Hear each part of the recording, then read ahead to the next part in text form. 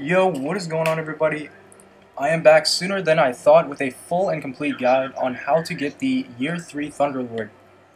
So if you are from the last video I just uploaded, getting the Thunderlord is as simple as getting rank 7 in your book. Once you get rank 7, you will unlock the tag needed to unlock the first step of the quest. Now, the first step of the quest is extremely easy. All you actually have to do is get a 100 Void ability kills. Now, that can be done in the Crucible, or it can be done in the Strike playlist. I chose to do it in the Strike playlist because I still needed to complete some stuff for my book in there, so I decided to kill two birds with one stone with that. Just knock that out really fast, and make things really fast and easy for me in the end.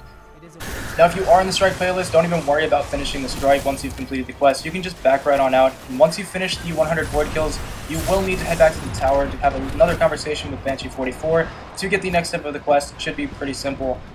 This quest was extremely fast and easy for some reason once I got rank 7, so once you head over to the tower again, you're at Banshee 44, you will then turn this in for another step of the quest. Now here he will ask you to complete a Strike, the Abomination Heist. Now it's actually extremely easy, it's like 260 light, so I do suggest that you at least grab one friend. It's matchmaking, so you won't really need to, but if you have one friend in there to help you complete it, it will go a lot faster, and you can probably do it on your first try. Now, once you get through this little Strike you've probably done a couple hundred times before, you will then get to the boss room again and kill the boss.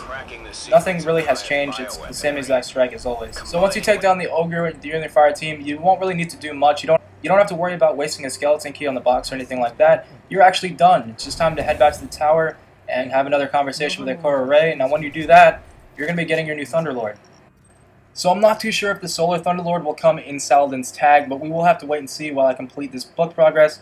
So hopefully the next quest line is a little bit longer, a little bit more involved. I'm not too sure why that one was so easy, but hopefully you guys do enjoy your Void Thunderlord. I can't wait to actually test this thing out. It looks a lot crazier and a lot better than the original, so I definitely do want to give it a fair shot in the next couple days once I unlock some more stuff.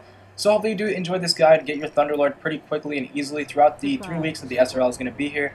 And if you did enjoy this guide, be sure to drop a subscribe. I do upload pretty often and pretty useful guides for you guys as often as I can. So hopefully you did enjoy this one as well, and I will catch you guys in the next one sometime tomorrow. Peace.